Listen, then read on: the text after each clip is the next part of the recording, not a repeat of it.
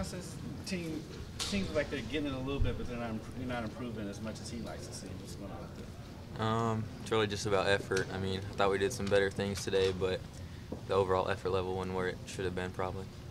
How rough have these last 5 days been? I mean, pretty rough. We've been pretty competitive in practices, doing more drills where we win or lose, not just kind of going through stuff. So it's pretty much been all competitive, and it's been a little rough, but I think it's been good for us. Seems like the thing that's irritating the most is him having to tell you guys to talk to each other.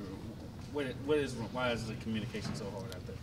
I mean, I don't really know. I mean, I think we've got everything we've improved on a little bit today, but still, I don't know if it's whether we're just too tired or we're just kind of not thinking as much. But yeah, the communication's got to get better. Cal's hadn't had as good as games he's had since he's been here. Just tell me when he's stroking it like that. I mean, it's hard to stop him out there. Yeah, I mean, when he's shooting the ball well, which he normally does, really spreads the defense out. And I mean, if he's wide open, he's going to knock it down. And then if they sometimes have to go out on him, so that opens up the lanes for us. So when Kyle hits shots, that opens up the whole game for not only him but all of us. Crashed the boys. They had a double-double too. Did he really? Yeah. Well, there you go. He's been working on just playing more tough and just grabbing balls, and he did well today, I guess.